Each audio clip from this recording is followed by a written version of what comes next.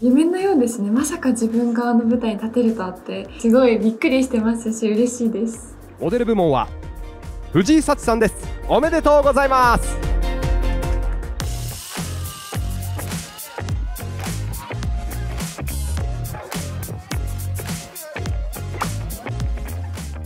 スニーカーベストドレッサー賞受賞、はい、おめでとうございます。ありがとうございます。めちゃくちゃ嬉しいです。まさか自分が受賞できる日が来るとは思っていなかったので、こんなにも早く来るとはすごく嬉しくて、本当にこの後授賞式なのでめちゃめちゃ緊張してます。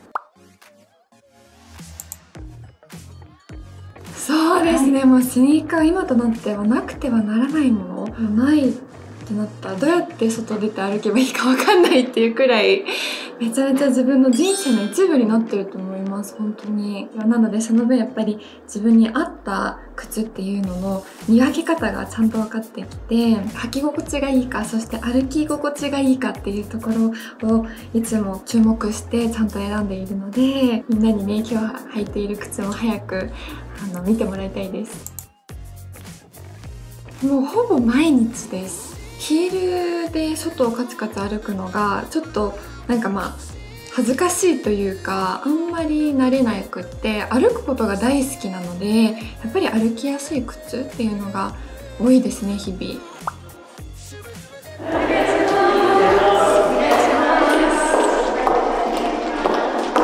今から会場に向かいます。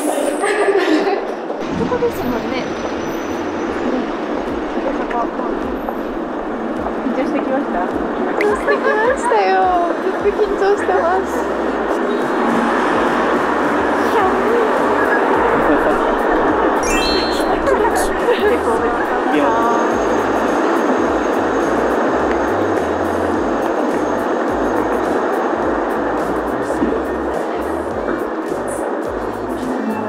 はい、ご案内させていただきます。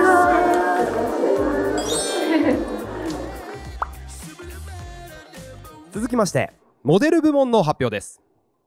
それでは発表いたします。人気ファッション誌ビビの専属モデルを務め、抜群のスタイルでファッションショーにも多数出演。自身の SNS ではハッシュタグサチクツでスニーカーコーディネートの投稿がよくアップされています。モデル部門は藤井サチさんです。おめでとうございます。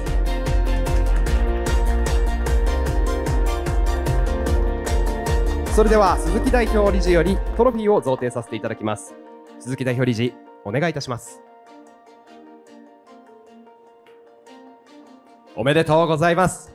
それでは藤井さん、スニーカーベストドレッサー賞受賞でございます。今の感想を教えてください。まさかこんな光栄な賞を自分がいただける日が来るとは思っていなかったので、本当に嬉しいですね。またスニーカーが本当に大好きで、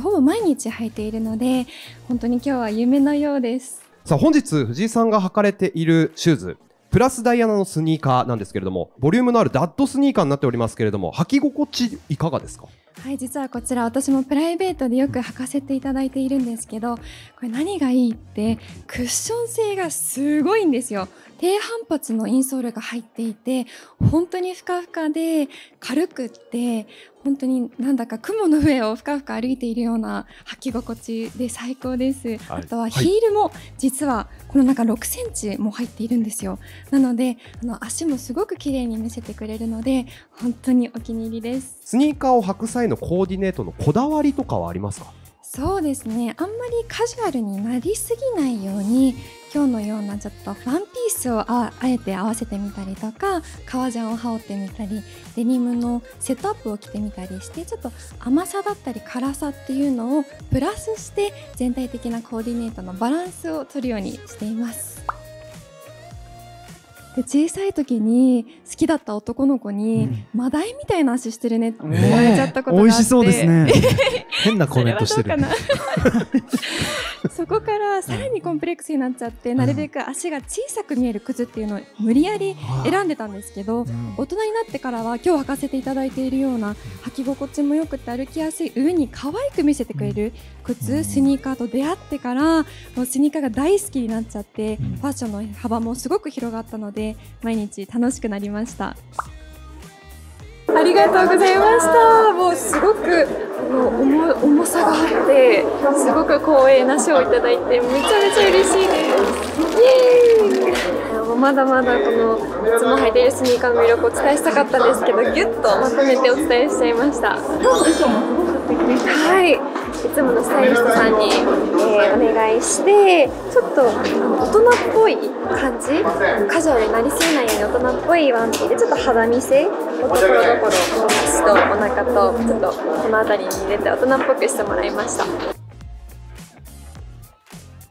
新しいビジュアルも公開されていくので、ぜひぜひ皆さんウェブサイトの方チェックしてみてください。可愛いお靴たくさんありますよ。